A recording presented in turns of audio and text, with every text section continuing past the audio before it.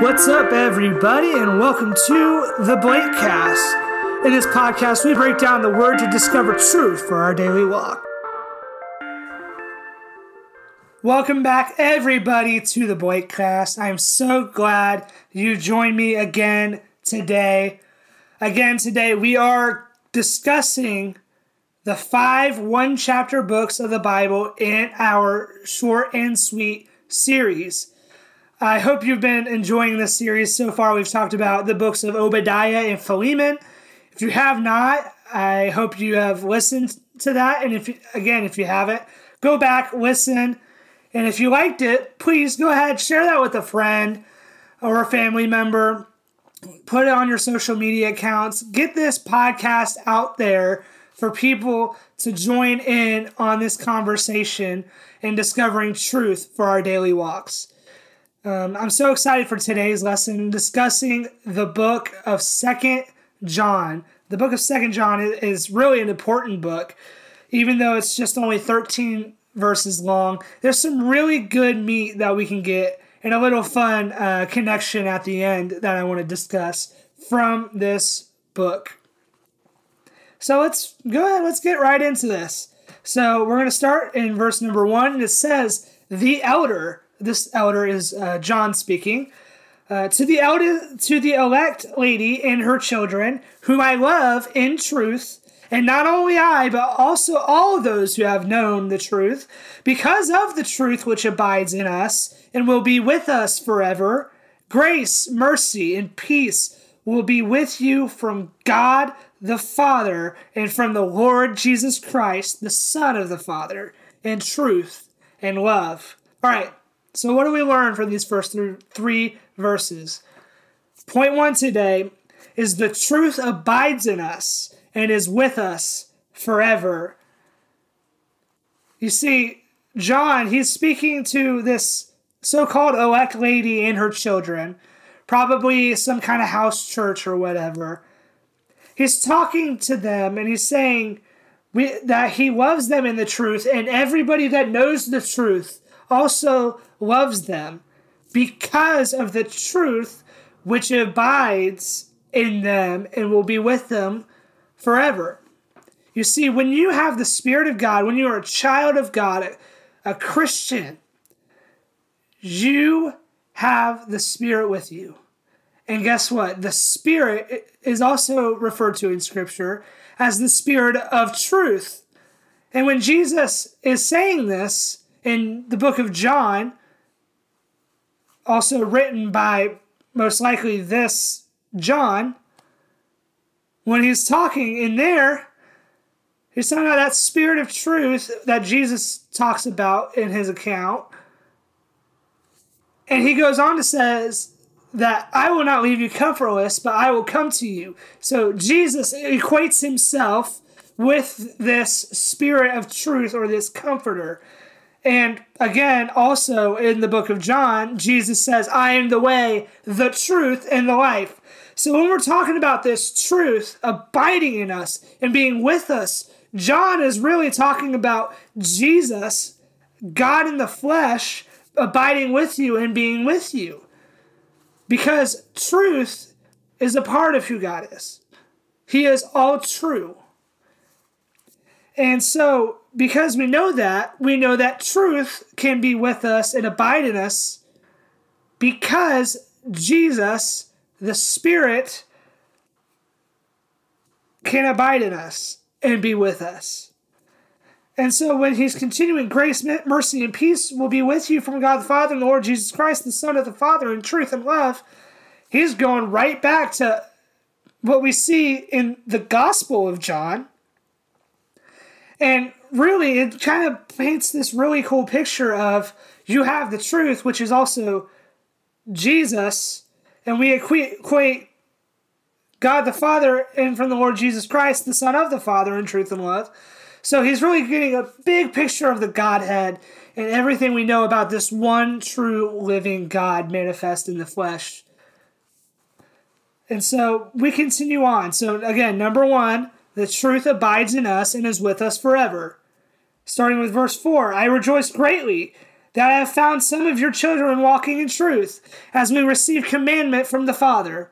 And now I plead with you, lady, not as though I write a new commandment to you, but that which we have had from the beginning, that we love one another. This is love, that we walk according to his commandments. This is the commandment, that as you have heard from the beginning, you should walk in it. So point number 2 today is that we must continue in love one to another.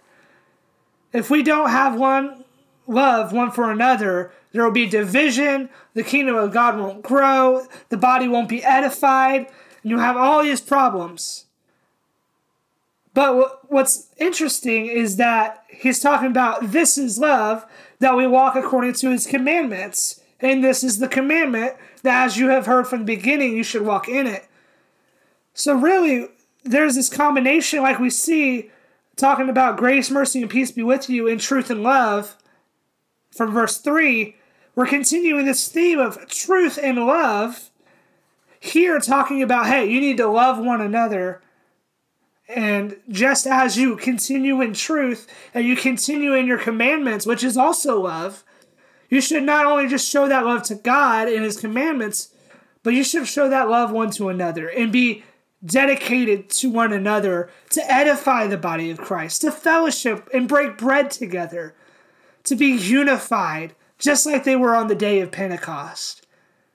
You see, fellowship and this unity was so vital to the growth of the early church, and is so vital to the growth of the church today. We must be unified. We must love one another and be dedicated to one another, to seeing the furtherance of the kingdom and the edification of the body. We must seek this. So again, number 2, we must continue in love one to another. Now we're going to get to point number 3, and we're going to start with verse 7 on this one. It says, "For many deceivers have gone out into the world who do not confess Jesus Christ as coming in the flesh." This is a deceiver and an antichrist. "Look to yourselves, that we do not lose those things we worked for, but that we may receive a full reward. Whoever transgresses and does not abide in the doctrine of Christ does not have God. He who abides in the doctrine of Christ has both the Father and the Son." So we're continuing this discussion of truth in this chapter. And now we're talking about the truth of Jesus. And so the point number 3 today is that we must know the truth of who Jesus is. We must understand that Jesus is the Christ, the Messiah, the Son of the living God, the Savior of the world. But not only that, we must understand that Jesus truly came in the flesh. In the early centuries, soon after the apostles, and even during John's time, which is why you see him writing about this, there were some people rising up who were starting to claim that, Jesus didn't actually come in the flesh. He was just this spiritual being that we saw like he was flesh, but he really wasn't flesh. Well, the reality is that if we believe that, we've completely undermined the gospel. Because if Jesus didn't come in the flesh, then he didn't truly die on the cross for our sins. He didn't truly shed blood on Calvary. He wasn't truly a sacrifice for us. He can't truly be Savior if he didn't come in the flesh. This undermines the gospel, undermines who Jesus is. That Jesus Christ is the Son of the living God, God manifest in human flesh, truly God and truly man. And when you understand this about God, it says here that you will have both the Father and the Son. When you abide in that truth, you'll understand the fullness of God and everything about him, and this idea of the incarnation and how that all works within who God is. You have to understand that God truly robed himself in flesh, manifested himself in that way, 100% God, 100% man, Jesus Christ, the Son of the living God. And when you understand that, you'll have the fullness of God in your mind and in your belief. So you have to understand that today. We have to understand who Jesus is. Because if you don't understand who Jesus is, you don't have God. If you don't know who Jesus is, you don't know who God is. Because Jesus is the one true living God in the flesh. So number 3, again, we must know the truth of who Jesus is. Starting with verse 10 now, if anyone comes to you and does not bring this doctrine, do not receive him into your house, nor greet him. For he who greets him shares in his evil deeds. So this is kind of strong language here. And there's some really important points we have to get from this. So point number 4 is that we must give no place to false doctrine. And I know this seems harsh sometimes, but John, he really lays it out clearly here. If anyone comes to you who does not bring this truth of who Jesus Christ is, do not even let them come into your house. Don't even greet them. Now, this is powerful language. Like, what?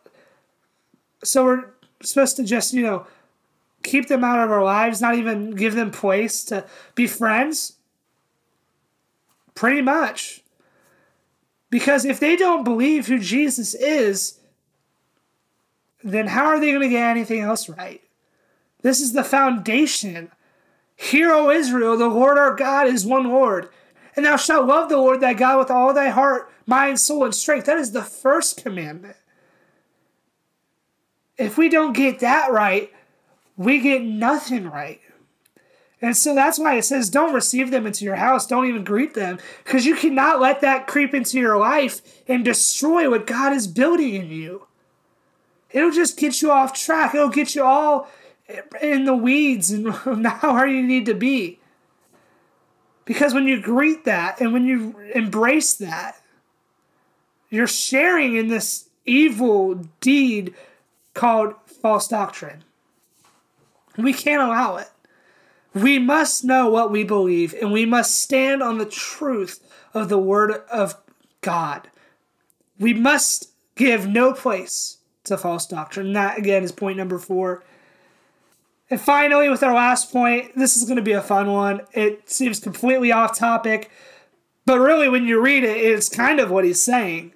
So verse number 12, John says this, having many things to write to you, I did not wish to do so with paper and ink, but I hope to come to you and speak face to face, that our joy may be full. The children of your elect sister greet you. Amen. So, okay, this is just the salutation, This is John saying farewell, see you soon. But he says something really interesting here, that he wants to write more to them. He wants to tell them more. But he doesn't want to do it over paper and ink. But he wants to see them face to face, that their joy may be full. So, point number 5 today is that more can be communicated in person than over text. Now, this seems like a very 21st century kind of thing, but it's true throughout time. Even in John's day, he understand that, just writing a letter is not going to be good enough, but I need to see these people face to face, sit down and talk to them. There's nothing like getting together with the brothers and sisters in the kingdom of God and talking about all the things that God's doing in your life and speaking face to face about the goodness of God and just about life and just hanging out and fellowshipping. It brings joy to the situation. It brings full joy. When we can communicate with our brothers and sisters, be together. The Bible says to fail not the assembly together, even as you see the day approaching. We cannot fail to get together and be united as the body of Christ. And, just sending an email is not going to do it. Just coming to an online church service on Facebook, not going to cut it. Just listening to this podcast is not going to cut it. but you need to get plugged into the body of Christ and meet face to face with like-minded believers to fellowship and edify one another. That's so important today. Much more is going to be done in person, right next to somebody, than over text or technology. Again, point number 5, more can be communicated in person than over text. And if we can get a hold of that, I think we'll really understand the power of fellowship and unity. Not only just getting together, but getting together in unity over the doctrine of who Jesus is. And really, that's the whole point of this whole book, is this idea of truth and love. We need the truth and we need love. If we have one and not the other, then we'll be unbalanced. But when we have that balance of truth and love, we truly are becoming the church and doing what Jesus wants us to do. So let's go over our 5 points today real quick before we go. Number 1, the truth abides in us and is with us forever.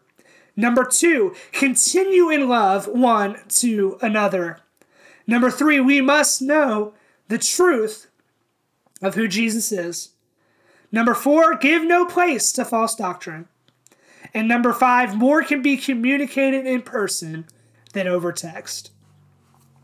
I hope this is a benefit to your life today, that you've really seen this book in a new light, that you really understand kind of the point of what John is saying in this short little book, only 13 verses. And I hope you can apply it, that you've discovered some truth for your daily walk today. And if you have enjoyed this episode of the podcast, please, follow us on social media. Well, follow me, rather, on social media. Or subscribe to my YouTube channel. Subscribe to the podcast on your platform of choice. Share this episode with a friend or a family member or on social media. Get it out to as many people as you can, because we want to connect with people with the truth of God's Word and continue to bring this message of truth and true doctrine and breaking down the scriptures together and breaking bread. Even if it is over a podcast, it's still something. And I hope, again, that this blesses you. Again, God bless. Don't forget, glorify the kingdom of God today and edify his body.